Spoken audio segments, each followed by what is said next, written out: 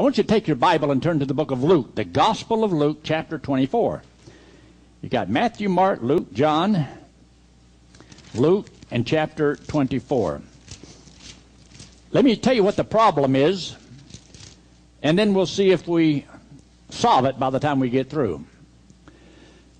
The question comes down as this: must I repent to be saved? We automatically, and Dr. Hank Lindstrom says yes, I say yes, Dr. Stanford says yes, and we believe the Bible says yes, and the question comes down is, well, it all depends. What does it mean?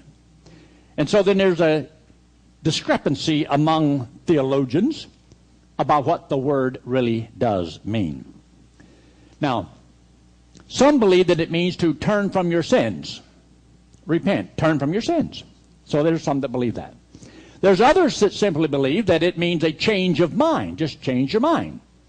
And you can change your mind about a lot of things. The wife of the man thinks that, the girl said, yes, I'll marry you, and she changes her mind. That happens a lot. You can change your mind about anything. So there's those who believe that it just means that. But when it comes to salvation, if you have to turn from your sins, so it should be repent and believe, or repent and be saved, or repent and be born again, repent and whatever, for eternal life. So then that should go together. If you have to do this to get this, then it should be all together. Well, it's not always that way in the Bible. Because sometimes you find out in the Gospel of John, it just says believe, and you don't find the word repent anywhere mentioned.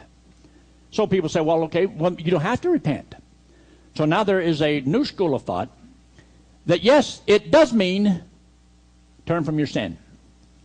And because it does mean turn from your sin, and they believe that salvation is by grace and grace alone without works, and that you don't have to turn from your sins to be saved, therefore repent does not have anything to do with salvation. It's just an extension of your life.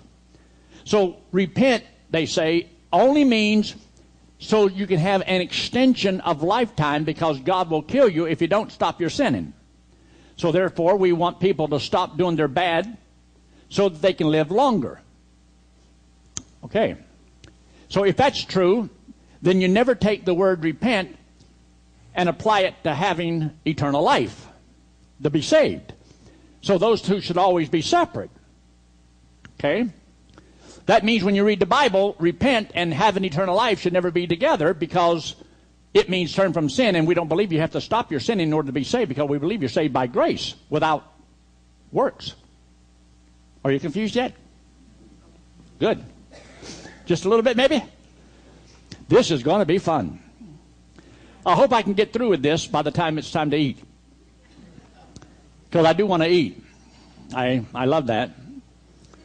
But there are those who are clear on the gospel that all you have to do is trust Christ as your Savior, and you're saved. So since they believe that the word repent means turn from your sin, then it doesn't apply to the Christian about getting salvation. It just applies to their life, or to the lost man's life, about the shortness of your life. In other words, if I, as a Christian, if I don't do right, I should repent of my sin so that God doesn't have to take my life. And that sounds pretty good, okay? And that it also applies to the lost man. And so therefore, when God says that he commands all men everywhere to repent, it's just so that he could extend his physical life. So if he doesn't do as much bad, he can extend his life, he gets to live longer. Okay, let's say, for example, here's a man and he's living in sin. He's just having himself a blast, doing everything wrong he can think of, really enjoying having a good time. And so somebody comes along and said, now, you need to cut out this living like this, and if you'll stop it, God will let you live longer. My question would be, how much longer? How much more time am I going to get by giving up all of these things that I'm doing that is so bad? Because it might be worth it to just run the risk. It all depends on, well, how old am I? I mean, if I've only got a short time to live anyway, what difference is it going to make? So it produces a few problems. And I hope you understand that I do have a little, facetious ways about me and sarcasm at times. But overall, I'm a nice guy. But I don't like it when somebody mutilates the scriptures and says it says something that it does not say. So as you look here in the book of Luke in chapter 24, look in verse 46. And said unto them, thus it is written, and thus it behooved Christ to suffer and to rise from the dead the third day, and that repentance and remission of sins should be preached in his name among all nations, beginning at Jerusalem, and ye are witnesses of these things. This is a quote right out of the book that was written by an individual that is highly respected in Christian circles. And this is what he says.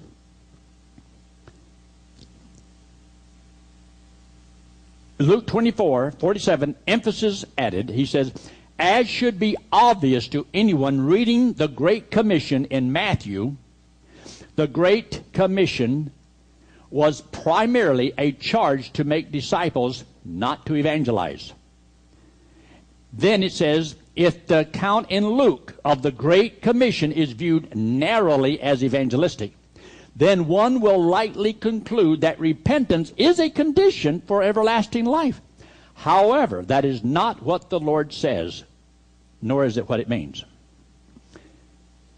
In other words, the Great Commission that we read over in the book of Matthew chapter 28 says, go into all the world and preach the gospel. What he's saying is that is not about evangelism. That's about discipleship. Because he says, and baptizing them, and then teaching them whatsoever I have commanded you. So the goal is not evangelism, it's discipleship. So therefore, the repentance doesn't mean what we think it means. So if you look there in verse 47, and that repentance and remission of sins should be preached in his name among all nations, beginning at Jerusalem. If this is about fellowship, and you're to go into all the world and preach about fellowship, discipleship, referring to those that have already trusted Christ as Savior. So it's saying the whole world is already saved. We're just going to go and teach them how to have fellowship with God. I don't think that's what Luke is talking about.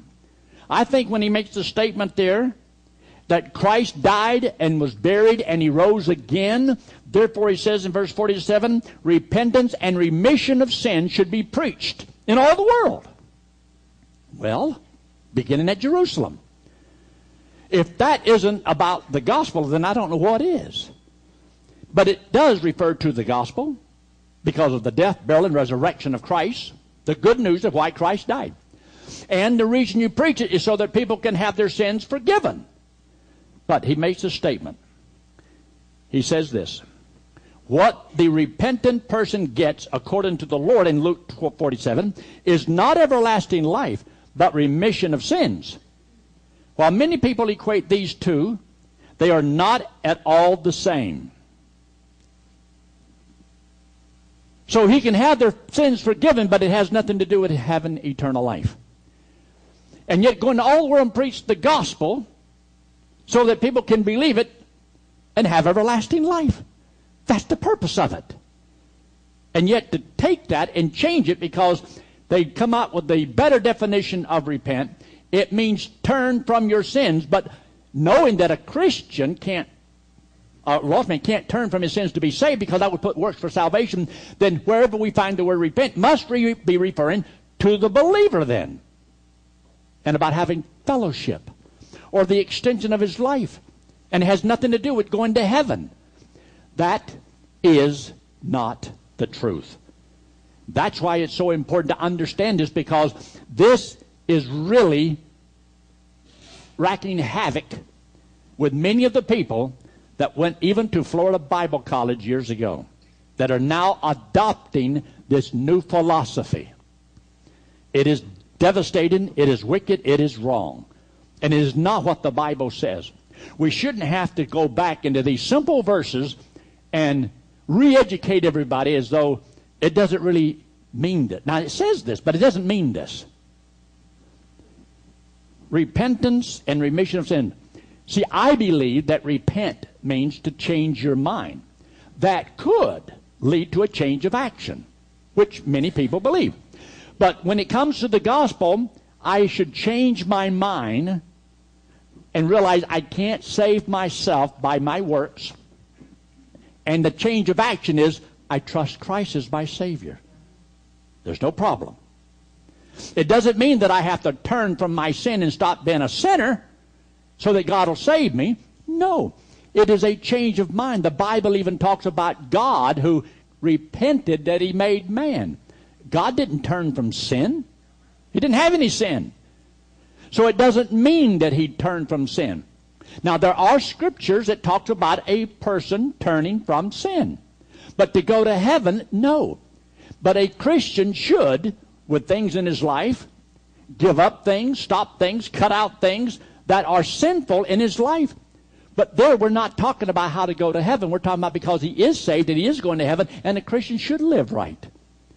God may not take him home before his time. God might just let you live. I know some people that lived up to their 90s and didn't live a good, clean life. And I know other people lived godly lives and they didn't make it to 60 or 70. So you don't know how long you're going to live. So this is important.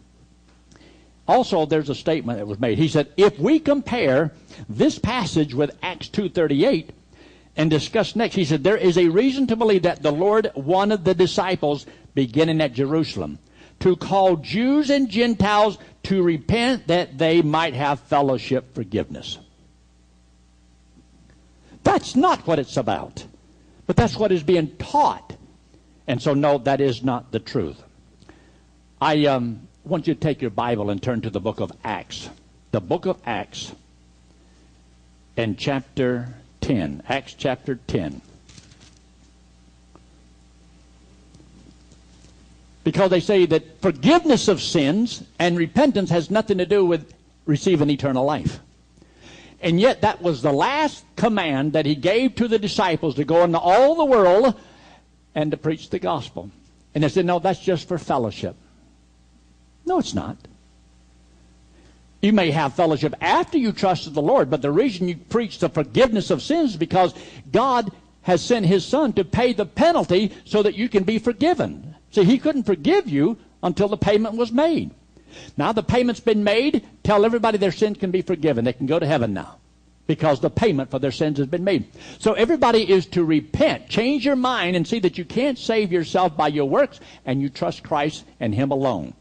That is a change of mind. That is repentance. They say, well, in the Gospel of John, you never find the word repent. Well, that's true. But you don't find the word Bible in the Bible either. And you don't find the word millennium in the Bible either, but it talks about the 1,000-year reign, but it's there. You don't find the word rapture in the Bible, but the teaching is there.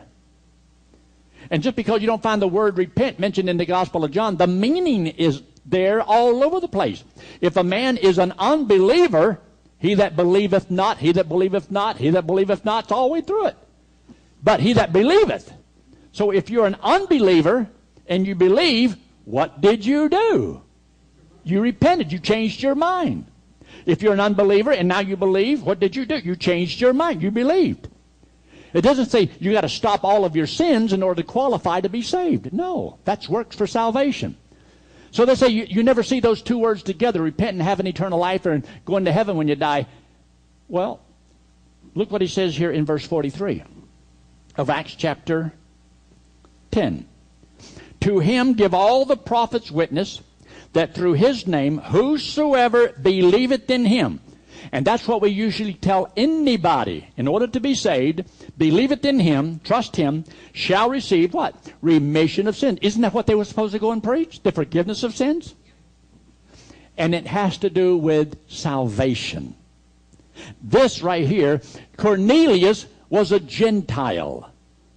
And he wanted to know how to be saved. And if you look there in chapter 11, look in verse 14, where he rehearses this situation about what had happened. And he says in verse 14, who shall tell thee words whereby thou and all thy house shall have fellowship with God. No, it ain't talking about fellowship. It's about how you can be saved. And so when he went there and he preached, they heard, they believed, they were saved. And he's talking about the remission of sins, which was the command to go into all the world and preach that. And they say, well, you don't find repent. And so they change the thing and say, hey, forgiveness of sins has nothing to do with going to heaven. Somebody's lying. That's not the truth. And these are individuals that's got all kind of degrees after their name. Gone to the best colleges and universities and seminaries. But they don't get it. The Word of God is clear and it's simple. All that you have to do to go to heaven is if you'll believe that when Christ died, He died for you and you can have eternal life. So God has commanded every man everywhere to repent. If it only meant that you repent and turn from your sins so that you can have more time to live. Why? Everybody's going to die anyway. You just don't know when. So I quit all my sins. I'll live another week. You don't know how much time you're going to have. Yes, God can cut your life short. You don't know how much time you're going to have. And as a chastening, God may take your life. Yes, I do believe that a child of God should live a godly, holy life. And yes, I believe that God can chasten him while he's here. But God may not take him home. God may let him live and suffer and put him on a shelf and not use him and waste his life. Why do you think the Bible talks about if a man gains the whole world and lose his own soul and lose his life? It means that you can live and waste your life. So your living and wasting your life is a part of the chastisement. It's not always death. And to think that that's what it's referring to, I believe is error in teaching. In Acts chapter 11 and verse 18, you notice there in verse 18, it makes this statement. When they heard these things, they held their peace and glorified God, saying, Then hath God also to the Gentiles granted repentance unto life. That word life is talking about eternal life.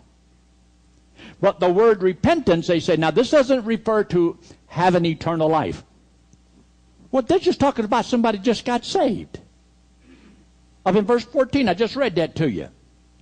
And look in verse 17. For as much then as God gave them the like gift as He did unto us, who believed on the Lord Jesus Christ. What did you get when you believed on the Lord Jesus Christ? Eternal life. So it says that they got the eternal life. But how did they get this eternal life? Repentance unto life. They repented. They changed their mind and trusted Christ as their Savior. But you never find that in the same verse. So they take this very verse and take the word repent and give it the meaning of turning from your sins. And when they give the meaning turning from your sins, well, then they got to change this word, having life, to referring to just your physical life. Now these people were able to enjoy the physical life. Fellowship with God. Well, that may be true, but that's not what this verse is saying. You see, they gave a new definition to the word repent and then go back and then mutilate the scriptures. And now you've got to change everything because they can't mean that then. See, either a man is saved by grace or he's saved by his works. So when you say that the word repent means to turn from your sins, but you believe a man is really saved by grace, then you can't put these two things together because they contradict each other. So then this means this is talking about just your physical life. And this has nothing to do with getting to heaven because this is just by grace. Yes, you're saved by grace, but repent is to change your mind in order to believe. If I am an unbeliever and I believe, I have repented. I've changed my mind. If I don't find that word mentioned in the whole Gospel of John, the meaning is still there, whether I like it or not, because I went from unbelief to belief. Metanoia, repent, change your mind, reconsider, think differently. So, it's here and it's clear. Let me read this to you. This is what they said. If we compare this passage, There is a reason to believe that the Lord wanted the disciples and called the Jews and the Gentiles to repent that they might have fellowship forgiveness. This is a part of discipleship message, not an evangelistic one. This verse in no way contradicts John 3:16. They're not talking about the same subject. Well, if John 3:16, for God so loved the world that he gave his only begotten Son, that whosoever believeth, and they preached the gospel here to Cornelius and his household, and they believed it, and they were saved, and the Bible says they were granted repentance unto life. They changed their mind, they believe, and they're saved the same way. Sounds simple to me. Just hold your place right there, but look over there in chapter 15. Chapter 15. Chapter 15, and look in verse 9. Excuse me, in verse 7. Acts 15, verse 7 says, and when there had been much disputing, Peter rose up and said unto them, men and brethren, you know how that a good while ago God made choice among us that the Gentiles by my mouth should hear the word of the gospel and believe. Peter says they heard the gospel through my mouth and they believed. So when you go there to chapter 10 and chapter 11, is he talking about the gospel and being saved? Yes. How can they say it doesn't talk about that? Something's missing. All because you start changing a word, and then you got to go back and mutilate those scriptures. Didn't know what else he says. He says in verse 9, and put no difference between us and them, purifying their hearts by faith. It's not talking about, now we can have fellowship with God because you stopped your sins. That's not the issue. It's not what it's talking about. But notice what he says in verse 11. But we believe that through the grace of our Lord Jesus Christ, we shall have fellowship just like they do. No, we shall be saved even as they. So this is why it's important to study the Bible and know what God says, because there's a lot of different philosophies out there. And they're all designed, when it's designed by man, it'll cause you to lose confidence in what God really does say. Like there's some people that believe that, God has already chosen who he wants to go to heaven. And only those are going to go to heaven because that's all he chose. So if that's all he chose, then Christ didn't have to die for everybody. He just had to die for those that he chose to be saved. So that you can't say that God so loved the world, because God doesn't love the world. He only loves those he's going to save. What preacher has the gall to stand up and tell people, there's some of y'all, God doesn't love some of you. Christ didn't die for all of you. Some of y'all can't be saved because God didn't love you enough to save you. But he's not a respecter of persons. Well, wait a minute. Why didn't he put me in that bunch that goes to heaven? You see, it's error in their teaching. R.C. Sproul, who comes on right before I do every Sunday morning, that's what he preaches. That's what he preaches. I can't go on the radio and tell them, look, I want you to listen to me real close now. God doesn't love all of you. God only loves some of you. And he doesn't love you for any particular reason. He just chose to save you from the foundations of the world because, well, we don't know what it is, but there was just something about you. And then later on, God says in his word, he's not a respecter of persons. And I want to know, what did you use to discern why this person should go to heaven and not this person? Why did you choose this one and not choose this one? You see, that's error in teaching. And everybody can say, oh, how wonderful. Oh, he's so good. No, he's not. No, it's not. You say, you're going to make people mad. So be it. It's not because I want to, but either I take and put this above every man, even me. This is more important. This book, if a person can scripturally show me where I teach it's wrong, you have the right to come to see me. Just chapter and verse. Chapter and verse. But also come understanding this. I probably have already read the chapter and the verse. I know above it and I know below it. And most of it I can quote it. It's not bragging, it's just the tracts. I teach this all the time. I've been doing it for 50 years. So there's a little bit about this thing that I know. When somebody says something, hey, wait a minute, that doesn't jive. That doesn't go with the book. And then I have to say something. Also, they say there in Acts chapter 2 that they were not being saved. That was for fellowship. Acts chapter 2, very quickly, look at this. I want you to see this.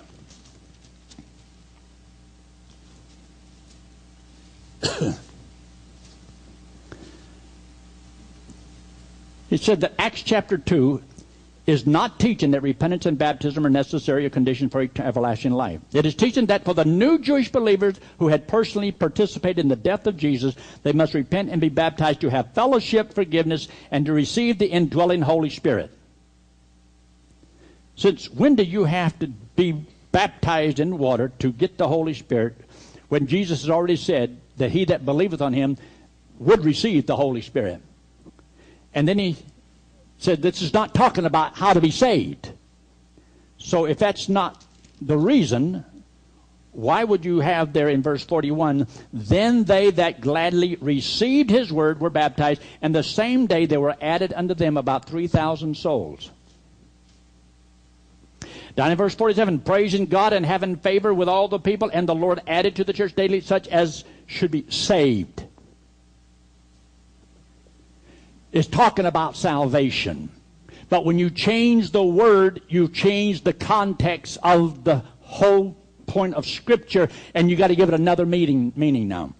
And this is being propagated very wide, very strongly among free grace individuals, that this is the new philosophy. It's a new vision of what repent means. It's heresy. It's not what the book says. It's changing what the Bible says. And if I make a few enemies along the way, then so be it. Take your Bible. I want you to look at this. Look in Romans in chapter 2. The book of Romans in chapter 2. There's a verse here in Romans chapter 2 that has the word repent in it. And it's mentioned there in verse 4. So Romans chapter 2, verse 4. Or despise thou the riches of his goodness and forbearance and long-suffering, not knowing that the goodness of God leadeth thee to repentance. But they say this repentance is not talking about heaven and hell or going to heaven. It's only talking about so that you will realize that you ought to not do these bad things and God won't have to take your life. Regardless of how you live, sooner or later, you're going to die. And you don't know whether or not because some people, they've done this and they die early, and they maybe alcohol and they ruined their liver, and somebody else smoked and they get emphysema. And so sometime when we abuse the body, you might die early. So you can confess the sin and stop your drinking, stop your smoking, but I can guarantee you, it doesn't necessarily heal the body. It can still take your life. My mother stopped her smoking about 20 years before it finally took her. But she had already got the emphysema and already had this damage done. My sister came to me one day. I was preaching in a little old white church, little old Methodist church. And after I got through, I went back to the back, and I was shaking hands with people. And my sister Lizzie, she came up and she says, Yankee? I said, yeah. She says, I quit drinking. Okay. When did you quit, Liz? Now. And as I know, if she never took another drop for almost 15, 20 years. She had her own liquor still. She drank until she could sink this building. But she drank. But even though she quit, she still had liver problems. She had health problems. And it could have contributed to her dying early. But you see, when you say that, okay, here you are and you're all these wicked people and you do all these wicked things, if you will turn from your sins, you'll buy you a little time. It may be true. But you don't take that and apply it to the Word of God in the wrong spot and say that this is what repent means when you come to salvation. It's not required. So now they're saying nobody has to repent. Repent has nothing to do with salvation. It only has to do with temporary life. That isn't true. It's like telling a man that he doesn't have to repent. You don't have to change your mind. Well, I think I can get there by my good works. Okay, don't repent. I believe you get there by being water baptized and keeping the 10 Commandments. No, he has to change his mind. That's not true. See, if you don't use the word, you still have to use the meaning. They have to understand it. You still got to understand you cannot save yourself by what you do. So therefore you are to repent. That's why the Bible says you go into all the world and preach repentance and the forgiveness of sins. They do go together. And they say, no, they don't. Yes, they do. So here in the book of Romans, they said this is just talking. Let me just read it to you, just the way he had it wrote. The idea of repentance here, of course, refers to the need the moralist has to turn away from his own sin to avoid the wrath that God exercises upon or against such things. The issue here is temporal wrath, not eternal condemnation. So, as we read here about the wrath of God, okay, you'll notice when he says there in verse 5, but after thy hardness and impenitent heart treasures up unto thyself wrath against the day of wrath and revelation of the righteous judgment of God. That's it, talking about the temporary wrath that you go through in life because you made God mad and zap. In the book of Romans in chapter 1, it makes this statement, verse 16. He says, I am not ashamed of the gospel of Christ, for it is the power of God unto salvation to everyone that believeth, to the Jew first and also to the Greek. Then he says, for therein, in the gospel, is the righteousness of God revealed from faith to faith, as is it written, the just shall live by faith, for the wrath of God is revealed from heaven against all ungodliness and blah, blah, blah, blah, blah. Men are doing these bad things. What do they need? Stop doing those bad things? No. They need to be saved. Because you see, you can't stop all these bad things that you do. You have a sinful nature. Like I said before, you don't tell a dog, you stop acting like a dog and I'll make you a chicken. How long would it take? So here in verse 17 talks about the wrath of God and the righteousness of God in verse 17 and 18. It's the same thing that you find there mentioned in verse 5 of chapter 2. But chapter 1 is talking about the gospel. In verse 16, the gospel, I'm not ashamed of the gospel. It's the power of God unto salvation. And they say, well, we're not talking about that. This is just talking about how you live your life and temporal. And no, you got to mutilate it. Take your Bible and look in the book of Romans chapter 5. Romans chapter 5. And notice what he says here in verse, well, where's a good place to start? It's also good. Look in verse 5. Verse 5, and hope maketh not ashamed, because the love of God is shed abroad in our hearts by the Holy Ghost, which is given unto us. For when we were yet without strength, in due time, Christ died for the ungodly. God didn't tell them to stop their sins. Christ died for them. Look in verse 7. For scarcely for a righteous man will one die, yet peradventure for a good man some would even dare to die. But God commendeth his love toward us, in that while we were yet sinners, Christ died for us. Now, is that about salvation? Christ died for us. We were sinful, wicked, we were without strength, we couldn't save ourselves, and God displayed his love toward us and sent his Son. He died for our sins. Is that about having eternal life and going to heaven? Sure looks like it to me. But look at the very next verse. In the next verse, he says, in verse 9, much more then, being now justified by his blood, we shall be saved from wrath. Because I'm justified, I am saved from wrath. This goes together. This is the context. And it's not because I turned from my sin, it's because he died for my sins. There's a difference. In my mind, it's so clear. But I can see where somebody can get messed up, I guess. But it's important to me because I just don't want people to go to hell. I believe the Great Commission, and they said, well, it's not evangelistic. It was just to get disciples. Well, you've got to get them saved before you can disciple them.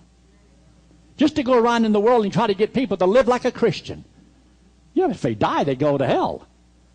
And if I tried to get the lost people to stop their sins, well, that's good. But when they die, they still go to hell. No, there's something that's even better. One more that I want to give to you before I close here on this subject. Take your Bible and turn to the book of 1 Peter.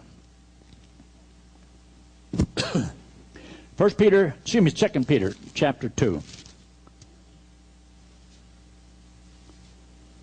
2 Peter, chapter 2 tells us a lot about some false teachers. False teachers.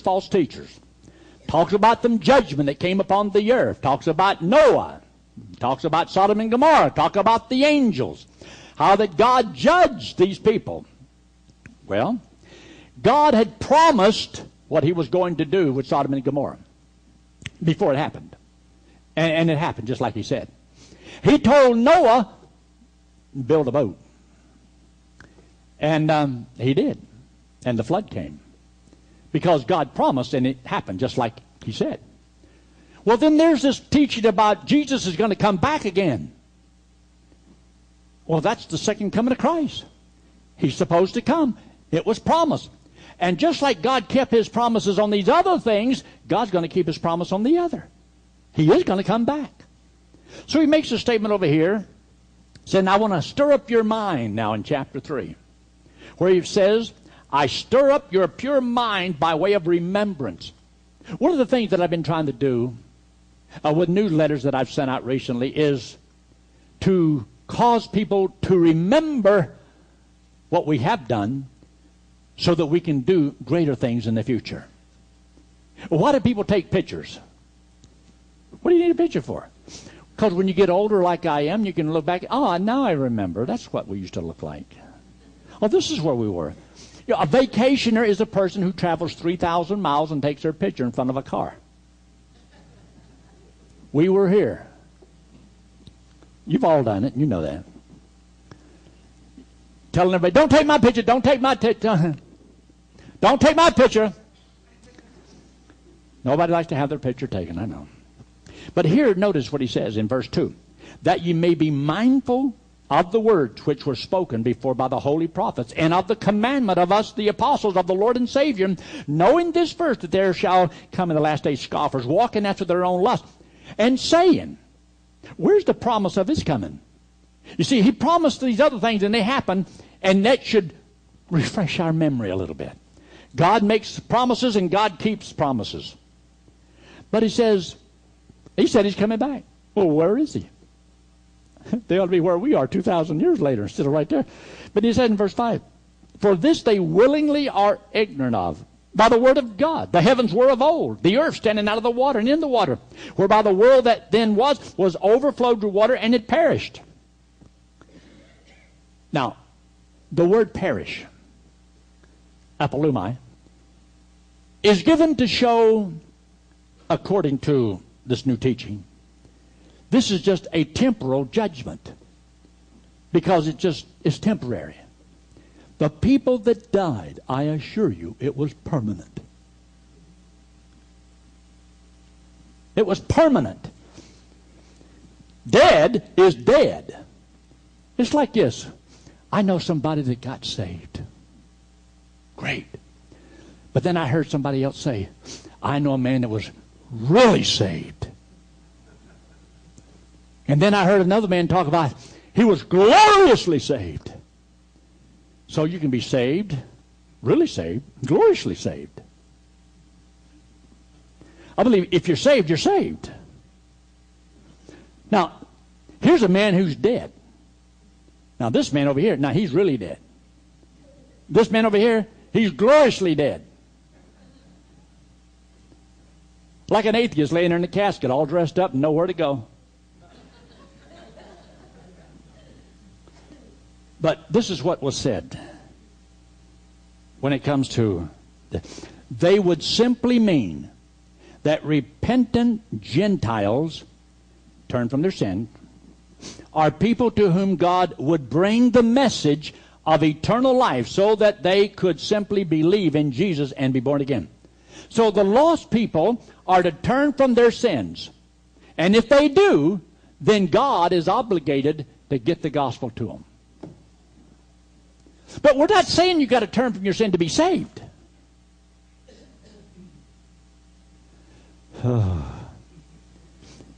And this is what they said. The most natural way to read this verse is that John's baptism of repentance was part of a ministry whose aim was to get people to believe in Jesus for eternal life. This verse is not at all saying that one must repent to be born again. See, they're saying you don't have to repent to be born again. And yet, the Bible says over and over and over again, you must repent. God commanded every man everywhere to repent. The book of Acts in chapter 17. Now, here's the thing. In this scripture we're just reading, this is what they do to explain it. The perishing, clearly the perishing, mentioned in verse 6 is not eternal condemnation. Peter is speaking of physical death, not eternal condemnation in verse 6. If the perishing in verse 6 is physical death, then isn't it highly possible that it also refers to physical death in verse 9? Just 3 verses later. If verse 9 refers to physical death as well, then the point Peter is making is not about heaven and hell, but about life and death. So God is not concerned here with their eternal destination, but only that they turn from their sins so they can extend their life. Now, I read it just like it's in the book. So all God was interested in is trying to get them to extend their life. I'll let you live a little longer if you just stop your sinning. But when God takes her life, isn't that permanent? It's not temporary. But you mean they could have got another 5 years. Maybe they could have got another 10 years. And then you go to hell. You just don't get to go to hell as early. But you're still going to go. Well, look there in verse 9. The Lord is not slack concerning his promise, as some men count slackness, but is long-suffering toward us, not willing that any should perish. Now, if it means he's not willing that any should die physically, we got a problem. It don't make any sense. God's not willing that anybody should physically die. And that's why God's waiting and waiting and waiting. Well, the longer he waits, the more people die. Ain't it? I mean, if it came 2,000 years ago, there wouldn't have been this many people lived that would have died. I mean, I can figure this out. And I'm not that bright. Well, my mama calls me son. The Lord is not slack concerning his promises. Because they were doubting whether or not, is Jesus going to come or not? He promised. Well, he promised these other things too, and it happened just like he said. And he says that the world's going to be destroyed by fire, and it was. I mean, by the flood, and it was.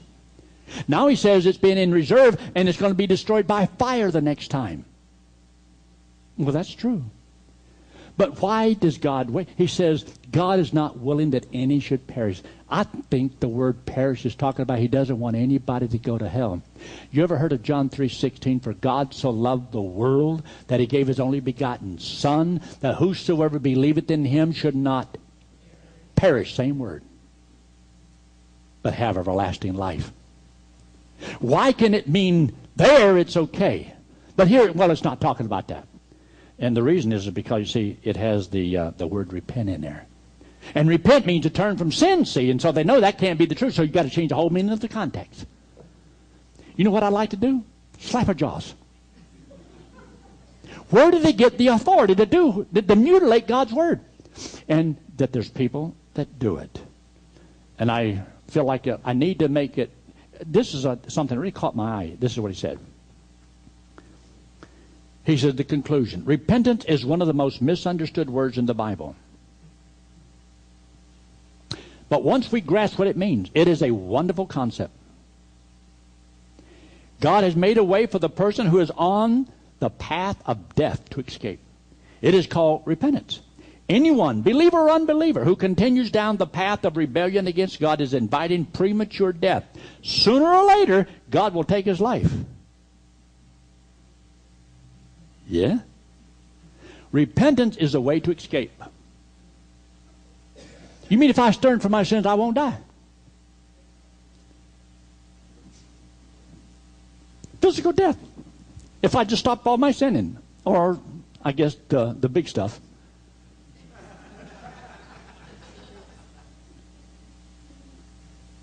Perhaps repentance is one of the most misunderstood words. Well, it wasn't. It wasn't until they got a hold of it. Look up here.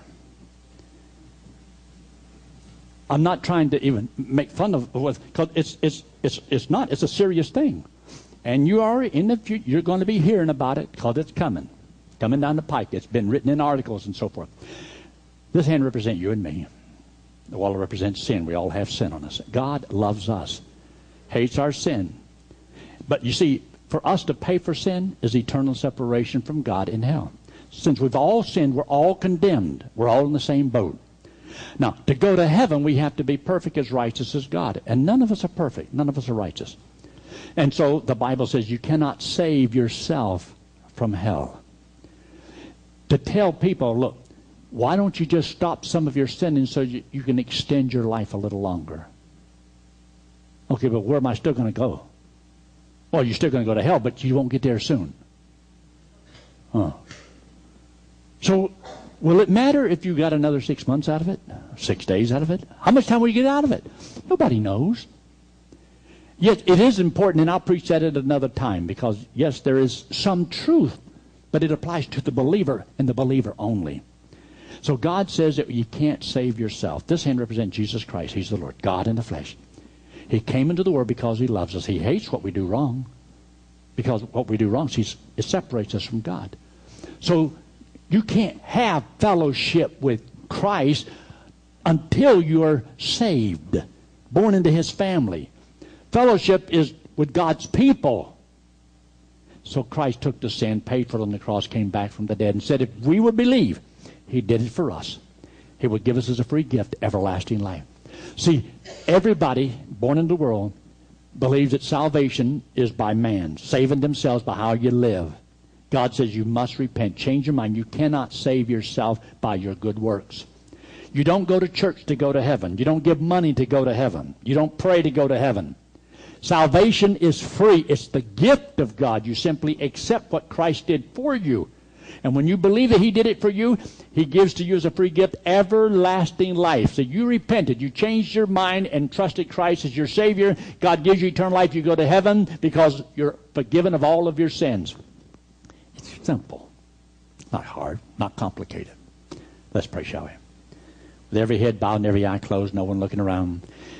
If you're watching by internet or here in the auditorium, I want you to understand God loves the whole world. When Christ died, he died for everybody. And when he says, whosoever will, he means you. So if you will right now, will you trust Jesus Christ as your Savior? Will you trust him to take you to heaven when you die? If you've never done it before, I'm not going to have you forward. I'm going to embarrass you. You don't even have to raise your hand, but I just ask people to do it just so that I'll know if I made sense to them. And I like to know, and I like to have prayer for you. But I'm not going to trick you or pin you against the wall afterwards. I just want to know, will you trust Christ as your Savior? If you've already done it, you don't have to do it again. But in the quietness of this moment, with head bowed and eyes closed, is there anyone that will say, yes, I will trust Christ as my Savior. I want to know that I'm going to heaven when I die. I realize I cannot earn it. I can't work for it. That it's a gift, that it's free.